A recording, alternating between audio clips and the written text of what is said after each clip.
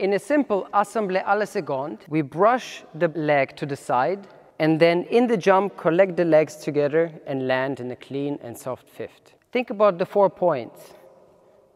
This rectangle here. Isolate the leg, throw the leg, collect the leg, all while these 4 points stay the same. You have to assemble the legs as quickly as possible in the air while you're jumping. This was quick, and now take a look if it's too slow.